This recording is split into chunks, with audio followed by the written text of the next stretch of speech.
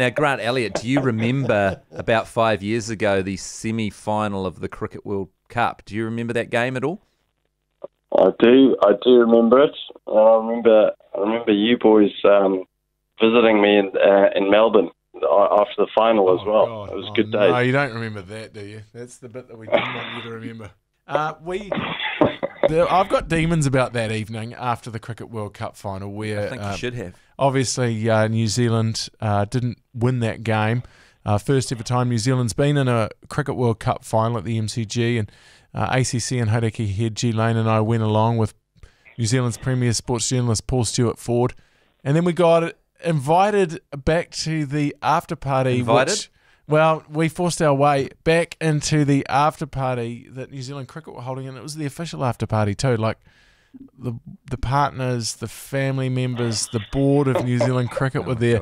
And we hadn't had any sleep for a couple of days. Oh my God.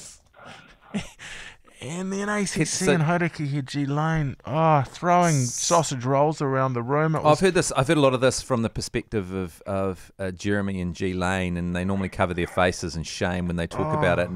But from your perspective, can you give us another? Like, what did that look like from your perspective, Grant Elliott? Those two arriving.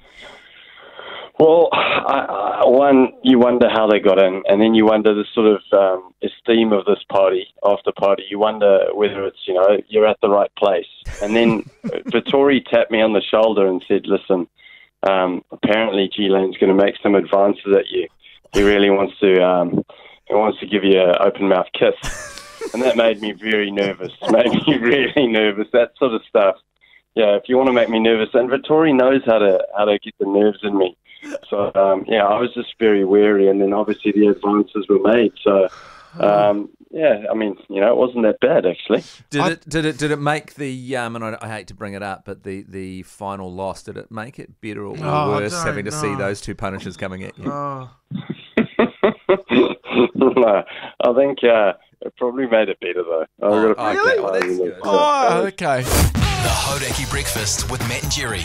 Radio Hauraki, the station for great New Zealanders.